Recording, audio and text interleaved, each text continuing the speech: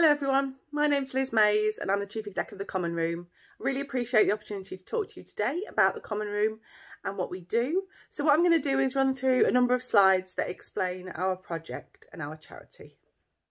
What I'm going to do is talk you through what the Common Room is, a bit of history about us and the project that I'm leading, the background to the project and why it was needed, what we've done to make it happen, progress so far and our future plans, both in terms of our building, which I'll tell you a little bit more about later, and our charitable activity. And then obviously it would be remiss of me not to talk about the impact that the coronavirus pandemic has had on us and the way we've had to review our strategy for sustainability towards the future.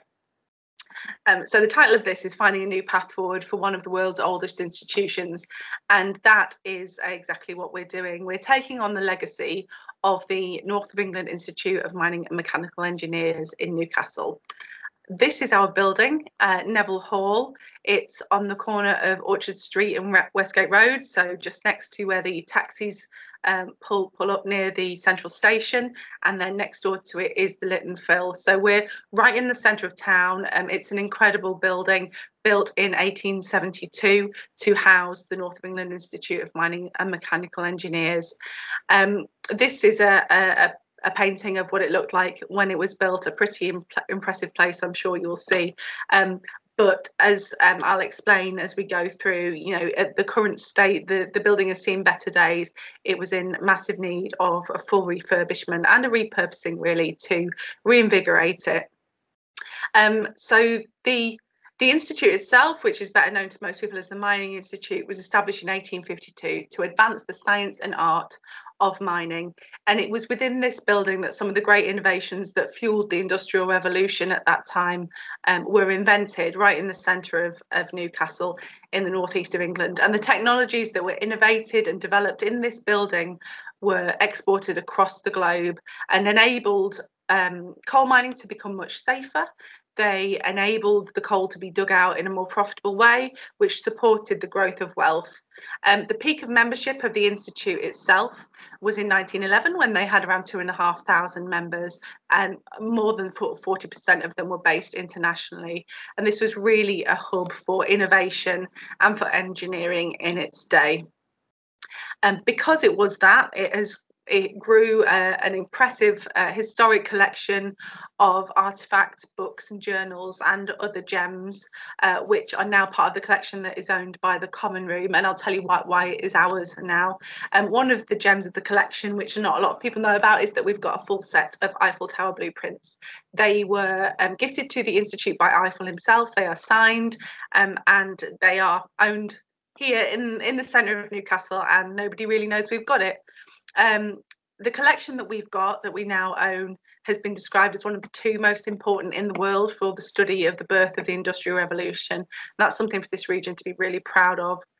So this is what the building looked like when it was built. This is a visualization of what we hope the building will look like when we get back into it towards the back end of this year. And really, you know, just bringing this building back to its former glory and opening up to the region is a really important driver for what we're trying to do. But just to explain what the project is, it's by no means backward looking. So the heritage is really critically important. But what this building really represents is an ongoing economic specialisation in the northeast in engineering. And what we aim to do with the building when we eventually get to reopen it is to have it become once again a hub for business, for innovation, for engineering, to help shape the future of the region as this building once did. So before I talk about the how, it's worth flagging that the reason this project was so important is because this building was on the verge of being sold.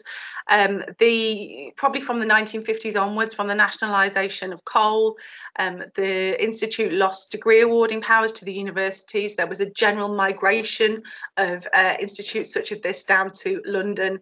And so the Mining Institute spent all of its money and reserves really trying to stay afloat.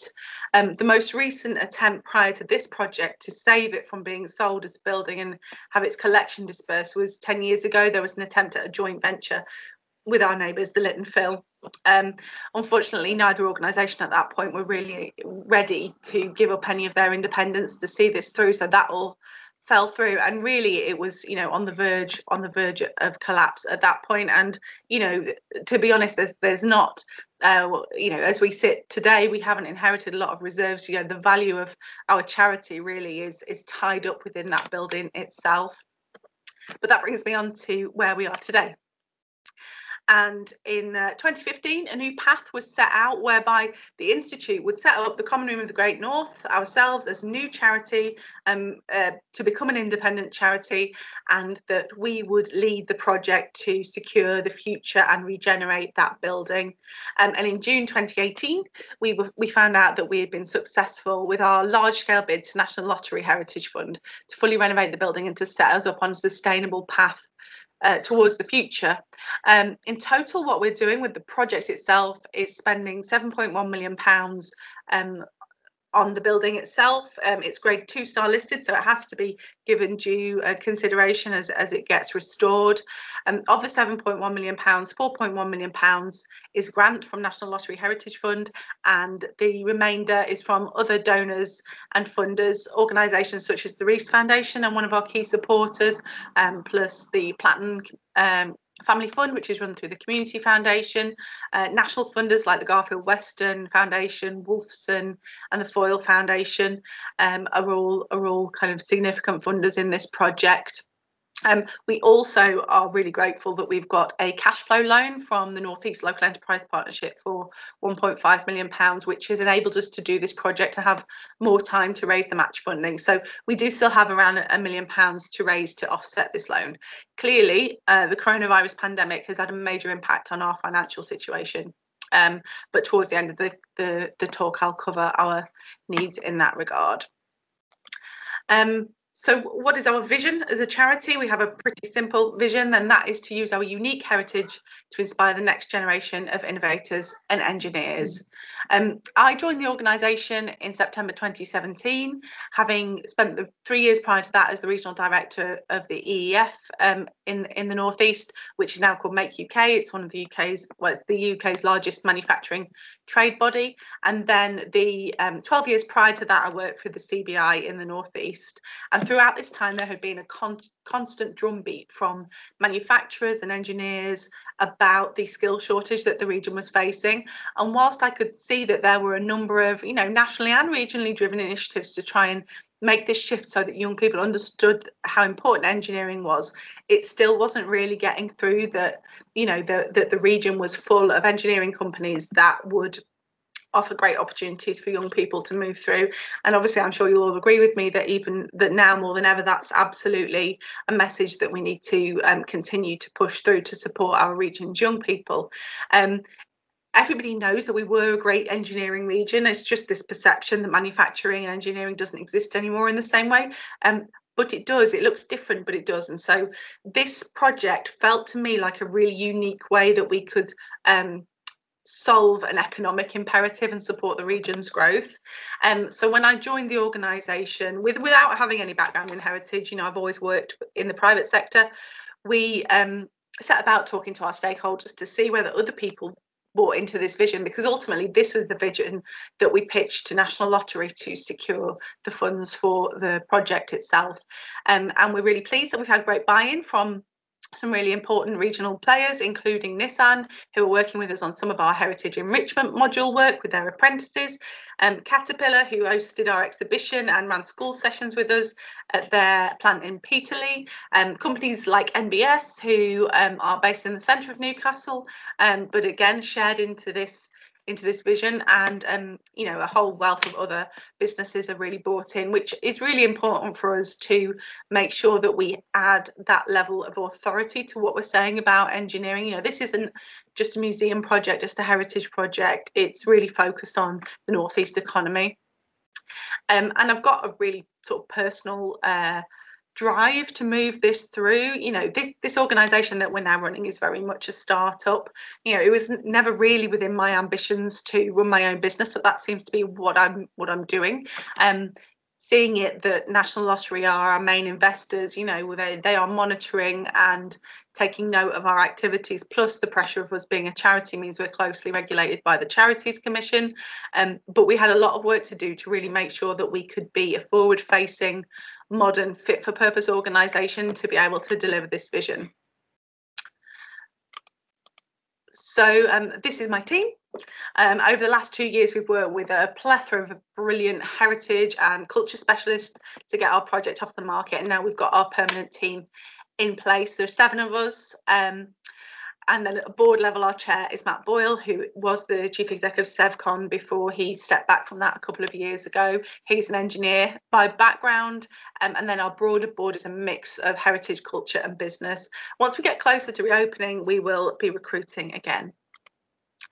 So I'll show you a little bit more about our building and explain what our business model was intended to be before I talk about the kind of coronavirus impact on us. I believe, have one of the most beautiful spaces in Newcastle within our building that most people would not have been in, even though it was their ancestors, their great-grandparents, their grandparents whose hard work supported this to be built. This brilliant space is the Nicholas Wood Memorial Hall. Nicholas was the founding president of the Institute. He was a contemporary of Stephenson, of George Stephenson. They worked very closely together on the early innovations around the railways. Nicholas was an expert in technical drawing and supported George with that side of things. Robert Stephenson was then apprenticed to Nicholas Wood. So Nicholas Wood sits resplendent in his Wood Memorial Hall. This picture was taken prior to the renovations beginning. It was already a brilliant space. As you can see, this is a slightly enhanced photo to make it look warm. Anybody who had been in that space knows that it was freezing. We are also working to replace the patchwork carpet that is in place. What we want to do with the building is become a sustainable charity whereby the profits from our trading company that will trade around weddings, conferences, meetings and events within our building, the profits from that will support our charitable purpose. But in order to do that, we've got to first make the building fit for purpose, make it modern, make it warm, accessible, with all modern facilities. So I'll share a few more pictures of the building for you to have a look. And obviously we would love it if people get in touch with us and want to find out more about what we're doing in the building and how it can be used in the future when we can get back to meeting again. So this is the Wood Hall just after it had been emptied. It's pre-construction again, but we had sent 800 crates of books to storage, plus our legacy furniture.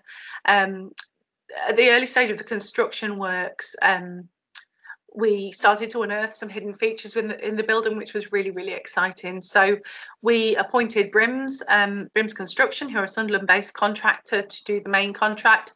They're working under the kind of supervision of our project managers, Gardner and Theobald, and our architects, the Howarth Litchfield Partnership, a Durham-based architects firm who specialise in heritage projects.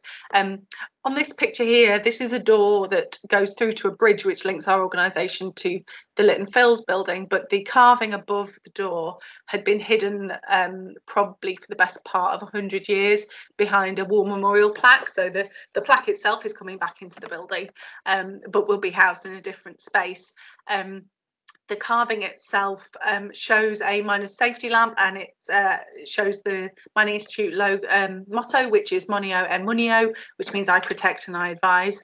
So we found that little hidden gem as we were unearthing, stripping back the building, really. Again, this is another pre-construction shot. This is the main foyer and entrance area. And this is what we hope it will look like when we have renovated it. And we want to make sure the heritage is kind of riven through the whole building. So you'll see the design for the chandelier is inspired by the miner's safety lamps that were innovated in our building.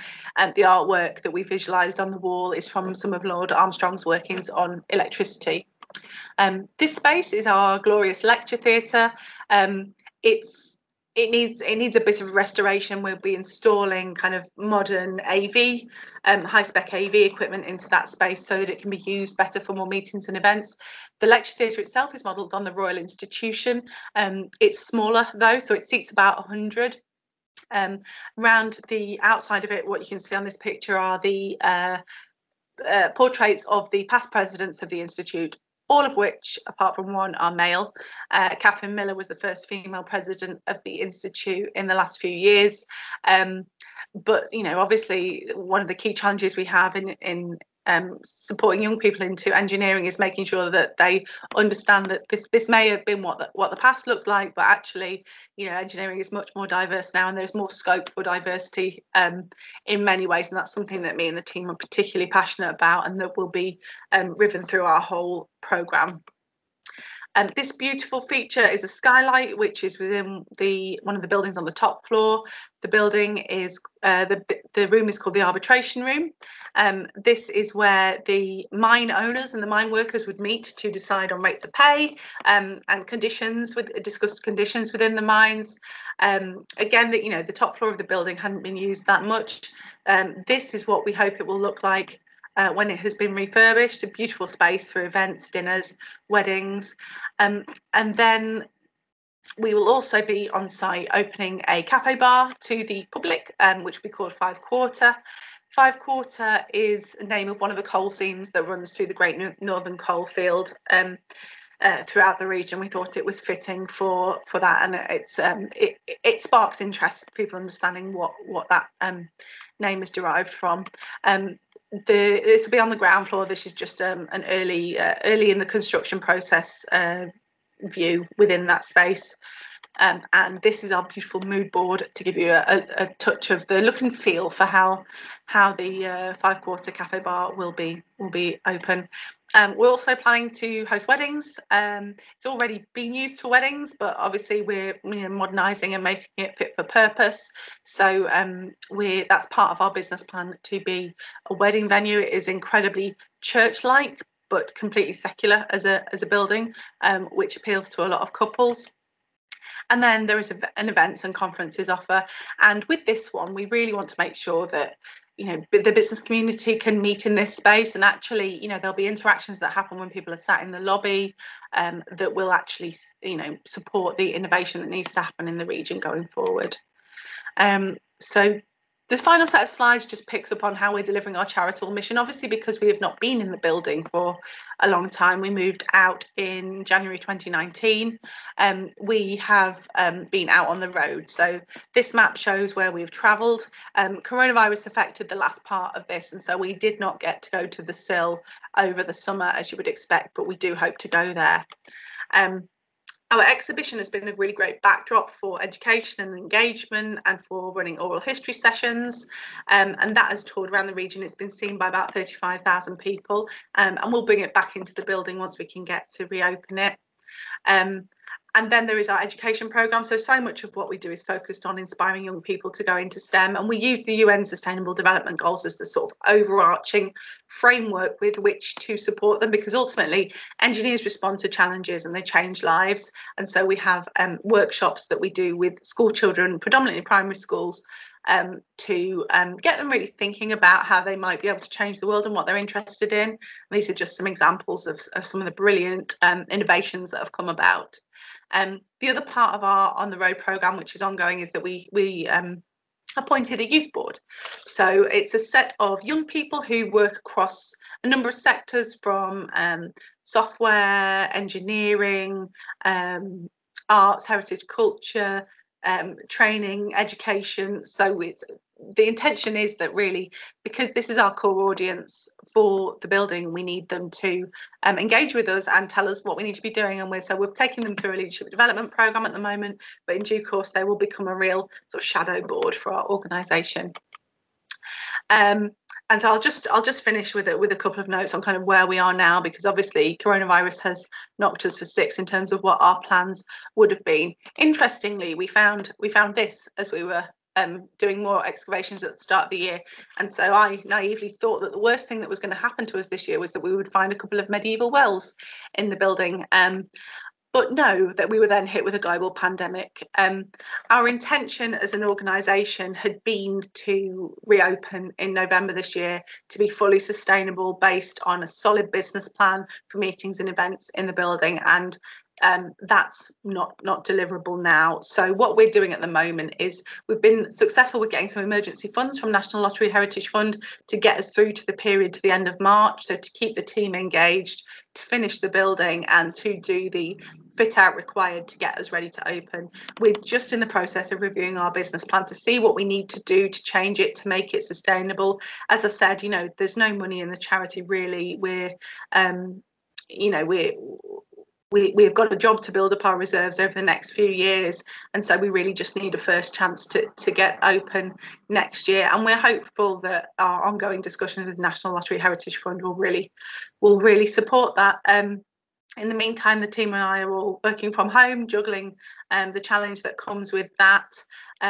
Meanwhile, the building is still going ahead. We expect to be able to get the keys in December, and we will be opening either at some point in the spring, if not the summer, with a slightly different programme for next year. If anybody visited us during the Great Exhibition of the North in summer of 2018, we would really love to get that vibe back into the building, that enthusiasm, something that's public facing, family facing, you know, to begin to launch this. But ultimately it will come down to whether we can convince our investors to give us a chance to do that. So I will just finish with our hashtag, which I would love it if all of you could start sharing and have a little look at on our social media, the hashtag common good, because ultimately everything that happens within this organisation, that happens with our space, and whether you buy a coffee in the cafe or you come to one of our events or you hold your wedding there, all of it is for the common good. So I'll finish at that point, and thank you very much for listening.